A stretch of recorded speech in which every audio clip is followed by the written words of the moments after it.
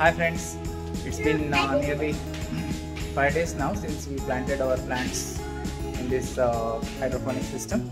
Let us check how they are doing after 5 days.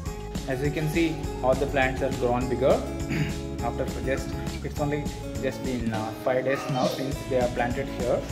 So as you can see, our climber cucumber is growing well, and another cucumber, and this is another type of climber here, and we have many tomato plants here, and chili plant is there. Actually I transferred a few of the chili plants from up to downstairs. Meanwhile, as you can see, this is the view now.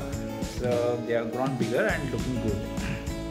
And so this is a new construction I did because there was extra space for light was projecting out of my previous frame. So I have made a small frame here, and I have placed 3 plastic pots. They are long pots which are available in the market. You can buy and make your setup like that. So I also bought 2-inch pots. So these are 3-inch pots which can be used for a bigger plants like so this is a plant. This plant is called this is a brinjal plant, and that is the lady's finger plant, you can see. And so they need little more support, so I have transferred this to bigger pot. And these 2-inch pots which can be used to grow green leafy vegetables. So actually I am planning to make a tower, the hydroponic tower. So we are using these 2-inch pots. So I'll be updating you about that video in the next week. And that is our Nikita. And Nikki, are you happy about the plants? Yes. Which is your favorite plant? Tomato. Where is your tomato plant which is grown bigger? Yes. Wow, that's great. As you can see, the new leaves here, they are turning little yellow. Can you see, Nikki? Yes.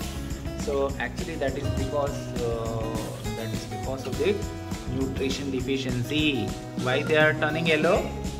Because of the nutrition deficiency.